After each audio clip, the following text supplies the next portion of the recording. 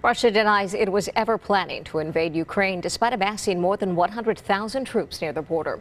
Diplomatic efforts continue, despite intelligence reports that say Russia could be on the cusp of military action.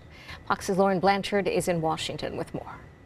Ukraine is preparing for a day of unity on Wednesday. This same day, intelligence suggests Russia could invade. However, after a Tuesday meeting with the German Chancellor, Russian President Vladimir Putin says he's ready for talks. Russia wants guarantees Ukraine cannot join NATO, plus a rollback of forces from Eastern Europe.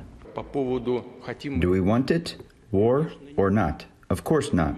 That is why we have offered our proposals to start the negotiation process, which should lead to an agreement of providing equal security for everybody, including our country. A Kremlin spokesperson says this video shows some troops drawing back from the Ukrainian border.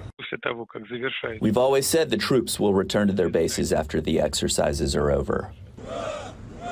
The White House says a drawback isn't what they've seen. Now 130,000 Russian troops and heavy machinery stand ready along three sides of Ukraine.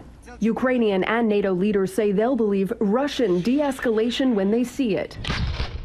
So far, we have not seen any de-escalation on the ground. Critics of the administration say they're playing into Putin's hands. I believe Putin is hoping that at the end of the day, he can get what he's wanted, which would be an economic collapse, a political collapse in Kyiv, and a window to put his own person in. The administration says they stand ready to help Ukraine and NATO allies and impose sanctions if Russia does invade. In Washington, Lauren Blanchard, Fox News.